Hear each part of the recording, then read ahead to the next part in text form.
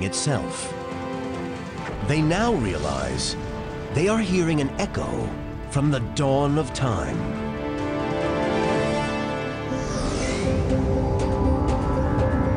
The Big Bang was so powerful and so hot, remnants of that heat still survive.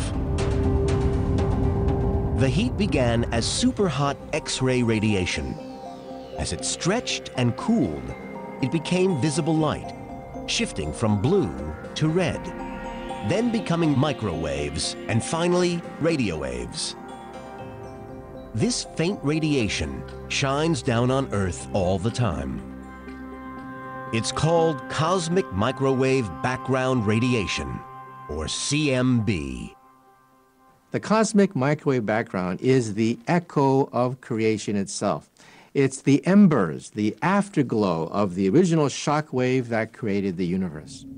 If we had microwave eyes that could see microwave radiation, then every night we would see the Big Bang coming out. Looking at the heavens, we would actually see an explosion. More than 13 billion years later, we have a way to see this cosmic glow with the naked eye. You take your TV set, switch it between channels. A couple % of the static that you see on your TV screen is radiation from the Big Bang. This cosmic radiation is a direct connection to the Big Bang. It also reveals the universe entered a new phase, less than a trillionth of a second after its creation. Cosmic radiation is the key to discovering what happens next. A few beats of Planck time tick by on our cosmic clock, and the fireball universe is transformed. One instant, the universe is billions of times smaller than an atom. The next, it inflates to the size of a baseball, growing more in this moment than in all the 13.7 billion years to come. Scientists call this rapid expansion inflation. And the evidence survives in the cosmic radiation left over from the Big Bang. Like static on your television, this cosmic radiation seems so constant and so even, it presents scientists with a puzzle. When we measure the cosmic microwave background in that direction, its temperature is identical to its temperature in that direction. It's the same everywhere. The only explanation is the universe inflates countless times faster than the speed of light. Inflation expands the fireball universe evenly, like a balloon blowing up, with a phenomenal breath of energy. I try and imagine compressing a spring. I push it closer and closer and closer together so it's smaller and smaller and smaller, and I've stored a tremendous amount of energy in that spring, and when I let it go, it bursts out. And that stored energy drove an exponential expansion of space. But if the entire universe is uniform from the first second after the Big Bang onward, how did the galaxies form? Planets and stars begin as clusters of particles. Over time, these particles of matter clump together under the force of gravity to form a dense mass.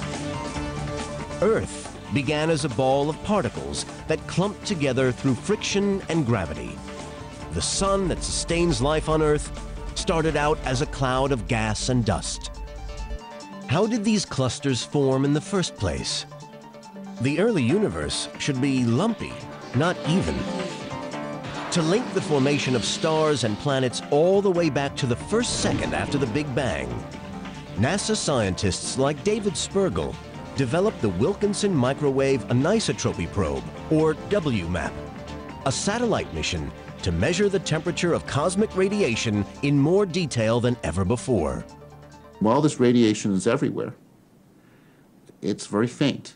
And to observe it in great detail across the whole sky, you want to get away from the Earth and any interfering sources of radiation. 7, igniters armed, green board, 5, NASA launches the probe in 2001. Main engine start and liftoff of the Delta II rocket with the MAP spacecraft, exploring the past and future of our universe.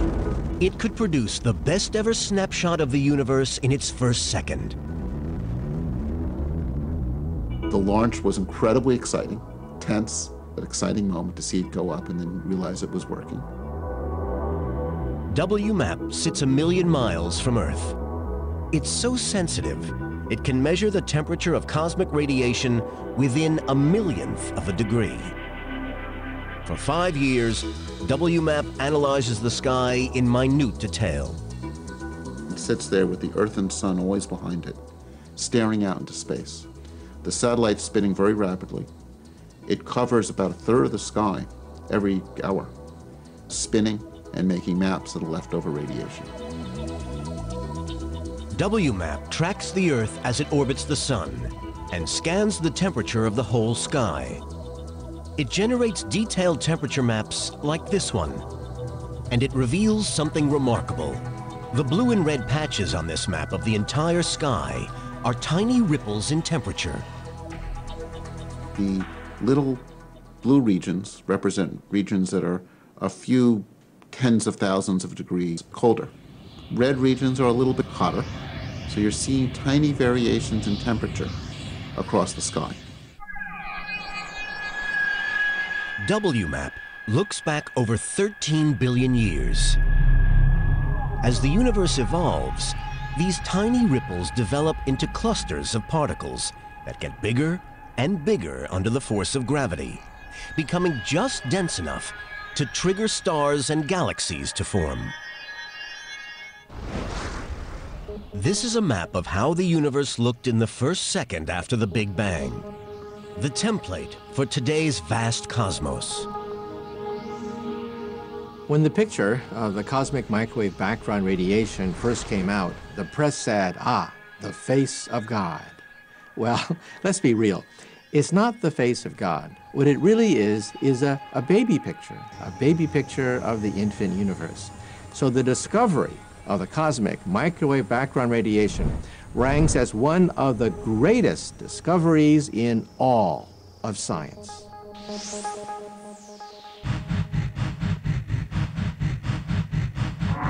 Less than 1/1,000,000th of a second after the Big Bang, the fireball universe rapidly expands. Now an ultra-hot globe big enough to sit in the palm of your hand, the universe is seething with energy and radiation. But as the palm-sized universe expands and cools, something new starts to form.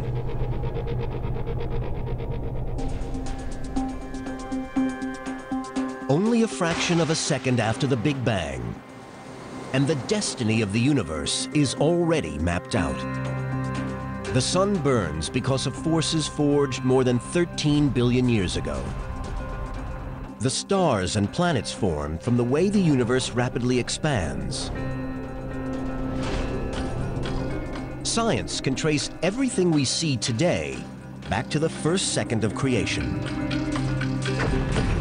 But we're here because of what happens in the next few beats of Planck time. The universe is flooded with the building blocks of matter. So far on our cosmic clock, the early universe is nothing but energy. How did pure energy turn into matter? Everything around you is made of matter. What you're sitting on, the air you breathe, the whole planet is made of matter, and matter is made of atoms. And in the first second after the Big Bang, the ingredients for atoms are created. How matter appeared mystified scientists, until 1905, when Albert Einstein comes up with our most famous equation. E equals mc squared. Einstein's equation tells us that energy, E, and mass, m, are different forms of the same thing. Matter and energy are interchangeable. Some scientists later used this equation to create the most destructive weapon in history, the atomic bomb. It offers a clue to what happened in the first second. In a nuclear explosion, particles of matter are ripped apart to produce an enormous amount of energy. During the Big Bang, the exact opposite happens. An enormous amount of energy turns into matter. Einstein's equation prompts a conclusion. As the baby universe expands and cools, the pure energy of the Big Bang converts into the particles of matter that make us. We're only a fragment of a second into our journey. The first particles of matter appear. The universe is 1,000,000 times hotter than at the core of the sun, still far too hot for particles of matter to bond and form atoms. Scientists face a puzzle. What is this early state of matter like? And how does it become the protons and neutrons that form every atom in the universe? Atoms were impossible. Think of putting an ice cube in a steam bath. The ice cube would melt immediately. You cannot have ice cubes in a steam bath.